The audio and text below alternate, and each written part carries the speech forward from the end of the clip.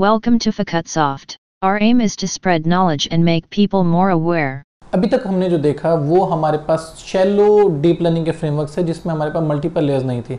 इससे मुराद क्या ले रहे हैं कि हमारे पास इनपुट डाटा है, हमारे पास आउटपुट डाटा है, हमने एंट्रोपी फाइंड आउट की कि वो डाटा अच्छा है या नहीं है, उसके बाद हमने उसे ऑप्टिमाइजेशन की। अगर इस सारी चीज़ को मैं ड्रॉ करना चाहूँ तो मैं भी थोड़ी देर तक ड्रॉ करके दिखाता हूँ क्या है। लेकिन इस मॉड्यूल में बेसिकली अब हम क्या देखेंगे, हम अपना पहला डीप लर्निंग का आर्किटेक्चर बनाएंगे और वो बड़ा आसान होगा। आसान कैसे होगा? आसान ऐसे होगा कि हम चाहते क्या हैं, हम चाहते ही हैं कि हम एक नॉन लीनियर फंक्शन बनाएं। और नॉन लीनियर फंक्शन बनाने के लिए हमें क्या चाहिए? It should be combination of linear functions. क्यों करना चाहते हैं? क्योंकि लीनियर फंक्शन जो है उसे कंट्रोल करना आसान है, कम्प्लेक्सिटी उसकी कम है, कंप्यूटेशनल उसकी आसान है। तो हम मल्टीपल लीनियर फंक्शंस को कंबाइन करेंगे इन सच अ वे कि वो नॉन लीनियर फंक्शन को रिप्रेजेंट कर सकें। अब यहाँ पे थ्योरेटिकली जो हम बात करने लगे हैं वो हम ये करेंगे कि हम अपने लीनियर डाटा को लेंगे और उनके दरमियान कोई एक्टिवेशन फंक्शन इंट्रोड्यूस करवाएंगे। इस मॉड्यूल में जो एक्टिवेशन फंक्शन है दैट इज कॉल्ड रेलो। रेलो से मुराद है रेक्टिफाइड लीनियर यूनिट। अब ये इटसेल्फ क्या है इस पर भी हम डिटेल देखते हैं, लेकिन लेट्स से इस मॉड्यूल के अंदर थोड़ा सा फोकस करते हैं।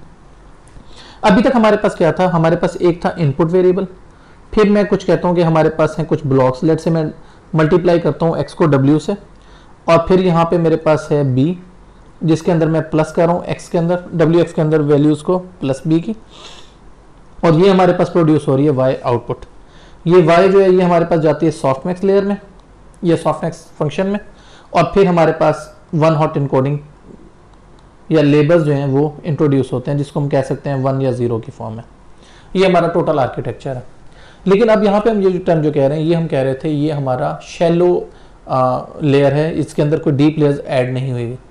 अब हमने सिंपल क्या करना, अगर मैं ये कहूँ, मैं ये कहता हूँ कि ये जो हमारा x था और ये w जो था, ये मल्टीप्लिकेशन साइन है ऑफकोर्स, इनके दरम्यान बेशक बाहर रख दें, और ये प्लस b जो है, और ये जो हमारी आउटपुट लेयर है यहाँ पे y वाली, इन दोनों के दरम्यान में अगर एक और फंक्शन डाल दूँ, जिसके लिए मैं कहता हूँ लेट्स से रेलो का अगर मैं फंक्शन कहता हूँ, रेलो का फंक्शन की शेप कुछ इस तरह से होती है।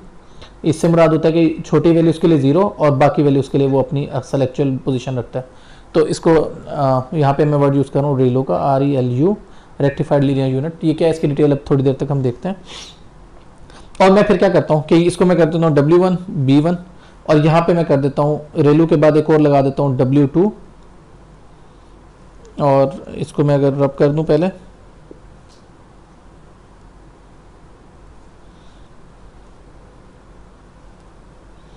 और इसको W2 और यहाँ पे B2, और फिर यहाँ पे मैं आउटपुट कर दूँ Y। अब क्या हुआ हमारा? हुआ ये दोनों जो है ये लीनियर है, ये भी लीनियर है, ये भी लीनियर है, जबकि रेलो इटसेल्फ जो है वो लीनियर नहीं है। अब हम क्या करें, इन दो लीनियर्स को कंबाइन करें एक रेलो के साथ, और ये जो ओवरऑल फंक्शन बन रहा है, ये ओवरऑल प्रोसीजर बन रहा है, दिस इज नॉन लीनियर। तो ये क्या करेगा, लीनियर फंक्शंस को यूज़ करते हुए हम नॉन लीनियरिटी की तरफ मूव कर गए। ये हमारा पहला डीप लर्निंग का एक आर्किटेक्चर है, जिसके अंदर मैं फिर रिपीट करता हूँ हम कर क्या रहे हैं कि हमने सिंपल ये किया है कि दो लीनियर्स लिए L1 और L2, और इनके दरम्यान हमने एक एक्टिवेशन फंक्शन जो इस केस में रेलो रखा है इसको रखा, और हमने एक नॉन लीनियर फंक्शन बना लिया। इसी तरह हम क्या कर सकते हैं, मल्टीपल रेलोज लगा सकते हैं मल्टीपल के दौरान। अब होगा क्या, ये जो रेलोज हैं इनके भी कैसे नॉन लीनियरिटी कैसे इंट्रोड्यूस होगी। लेट्स से ये L1 है और ये L2 है। लेट्स से मैं कहता हूँ ये एक लीनियर फंक्शन है, लेट्स से रेलो है ये। इसी तरह मैं क्या कर सकता हूँ, एक और रेलो ले सकता हूँ, एक और रेलो ले सकता हूँ, एक और रेलो ले सकता हूँ, एंड सो ऑन।